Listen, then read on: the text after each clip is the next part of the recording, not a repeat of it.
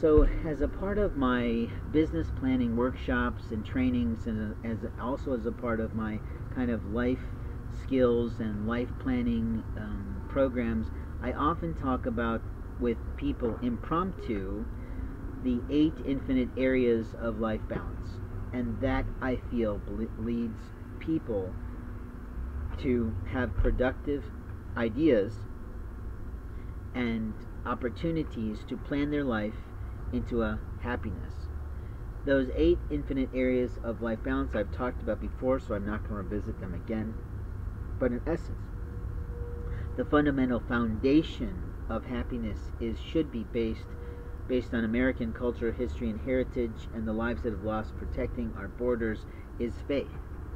And faith has been proven scientifically to help people heal more quickly when they find out that they have illness. And that's something that has been proven in studies for some time. But I can talk to you now about the timeline of my life, and that I met someone who I'd like to have as my wife, and openly she changed my entire world of faith. And more importantly, not necessarily my concept of faith and the diversity of a loving and kind God that produced the Tower of Babel and then separated all of us and then still gave us faith,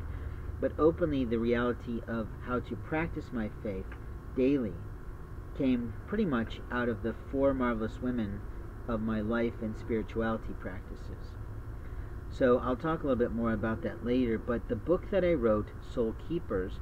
The Soul String of Our Lives, is a book that I wrote based on biblical principles, but also based on life experiences, in that it uses the King James Version of the Bible predominantly to support ideas about how to have a fully happy, functioning life.